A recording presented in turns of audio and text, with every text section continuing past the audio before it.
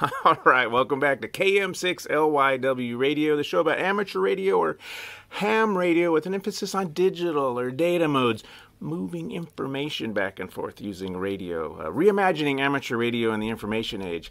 Hey, we're out in the field, obviously. This is the KM6LYW Radio backyard. That means we're going to be testing stuff out. We've got two pieces of coax here. We've got an expensive one and a cheap one. Let's see if the RG8X does any better or worse than our LMR400. This time on KM6LYW Radio. Yeah. There it is. You guys thought I wasn't going to do the bumper music because I was outside.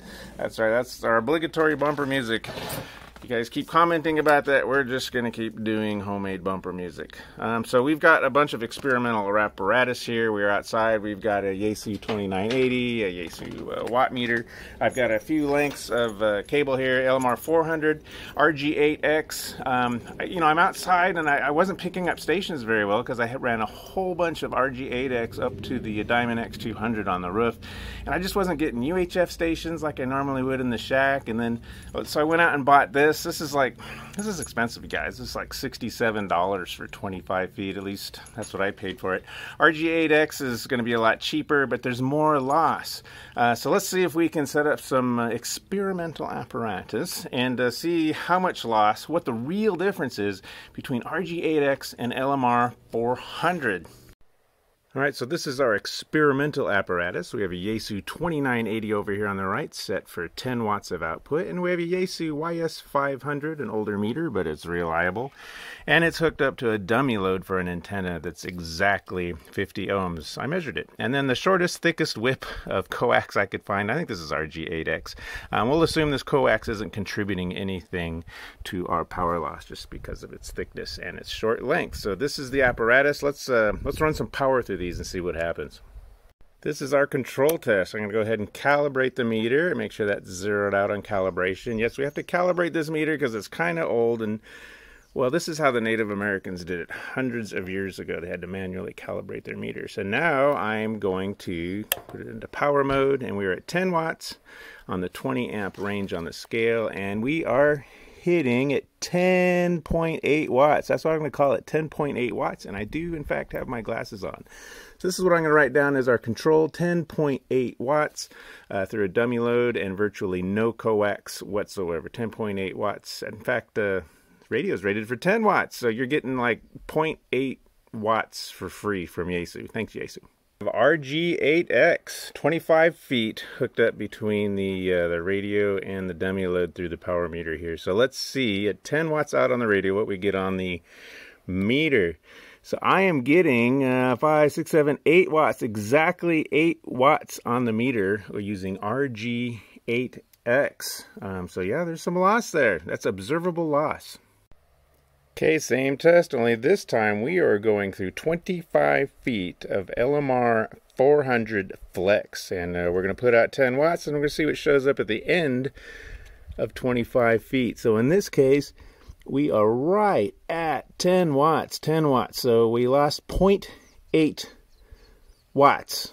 That's it, going from the dummy load to inserting 25 feet of LMR400, we lost 0.8. So we were down at 10 watts with LMR400. So let's take a look at our attenuation chart. We've got RG8X at 146 megahertz. We're losing 4.5 dBs, whatever dBs are. And then for LMR400 at the same frequency, we are only losing 1.5 dBs for 100 feet. So we're going to put multiply each of these by 0.25 because we're only using 25 feet. And when we do that, we get these numbers. Here I did the math for you. And we predict at 10.8 watts in, we are going to get 10 out of the LMR400. And if we put 10.8 watts into RG8X, we predict to get 8.3 watts out, a 22% reduction versus a 7% reduction. So that's a lot. That's the predicted results. Now, of course, you know our experimental results for our control, which was just a jumper. We're putting in 10.8 watts, and we actually got out 10 watts. That's exactly matched our experiment's prediction. For RG8X, we got 8 watts out, which is pretty darn close to our prediction of 8.3 watts. So this brand of RG8X isn't actually holding up very well to the attenuation chart. And of course, our experimental percentage loss, this is the big thing you wanted to know, because dBs don't mean anything to me, you guys. I understand volts and watts and percents. That's something I can touch. A dB is just a weird constant. So from LMR400 Flex, which is what we were using, we lost 7.4% of our signal in 25 feet.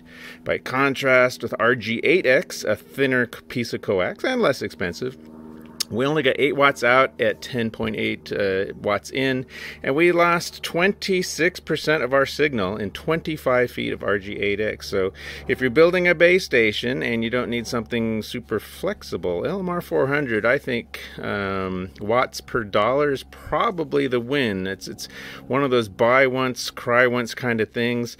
RG8X is more flexible, but man, you lose, a lot of power. A quarter of your power in a 25-foot run. And this isn't unusual to have in your car or your mobile unit either. So I thought the numbers were enlightening, and I went ahead and upgraded from RG8X to get me out to the porch here. And I went all the way up to RG400. In fact, I'm getting UHF contacts where I didn't before using LMR400. Tactical Delta loop, and yeah, it is spendy, but... So receiving's just as important as transmitting, and I've got kind of a weak station here, and this is on the RG8X. Let's flip this over to LMR400. You'll take note of the S meter here, which I think is the S meter. We've got 3 units, 1, 2, 3. Let's see if we can get a higher signal on the LMR400. And now that the LMR400 is connected, we actually get 4 solid S units now. Again, assuming these are S units. Now keep in mind, 3 S units is half your signal. To me, this kind of begs the question, is this power related? I would have expected a much better receive. In fact, we're seeing S4 is flashing now with the LMR400. But so maybe power has a factor. If we put a ton of power through this, do we see more attenuation versus... micro or millivolts, which is what we're seeing when we're receiving, is almost very little difference on at least on the S meter. All right, thanks for hanging out with me in the field today. Who am I kidding? This is the backyard. Hey, let me know what kind of coax you're using. There are dozens of different kinds of coax at different price points, different attenuation levels, different levels of flexibility. Maybe we could come up with some sort of quotient, the price per foot, per attenuation, per watt loss, and really see what coax is best for you depending on your frequency and run. We've been testing VHF all day here today. For HF, actually RG8X makes a lot of sense because there's less attenuation at the lower frequencies. But if you're going to be mostly using UHF, LMR400 is probably going to be your buddy here. All right, guys. Thank you, patrons, for helping out with the channel. I don't know if we're going to be able to see these names here. This is the super low production value version of the channel today, guys. Hey, we are out in the field. So Steve, NW2W Foo, Andrew, Brian, Chris, Jim, Malcolm, Buddy, Brown, Robert, Kevin, everybody, thank you so much. So patreon.com/KM6LYW. Being a patron does, in fact, have its advantages. It gets you access to the DigiPi SD card image, which is a data transceiver hotspot for a Raspberry Pi. So check that out at digipi.org.